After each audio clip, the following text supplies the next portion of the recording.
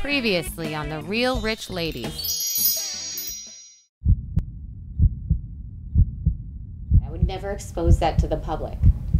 I don't know. I'm nervous about everything. You know what? We didn't come here to talk about Paul's medical issues, okay? No. My husband has AIDS.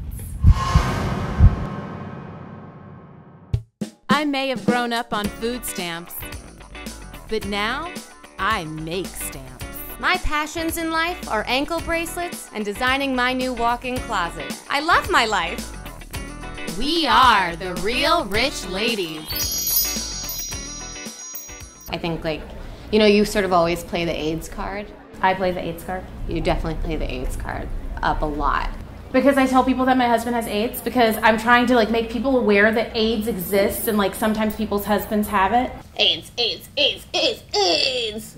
First of all, it seems like Paul's AIDS is pretty contained.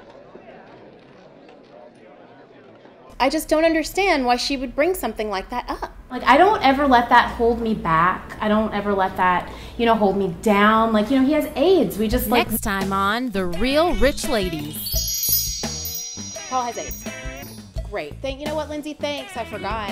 I would never dream of doing that. I would never expose that to the public because I'm a classy woman. My husband has AIDS.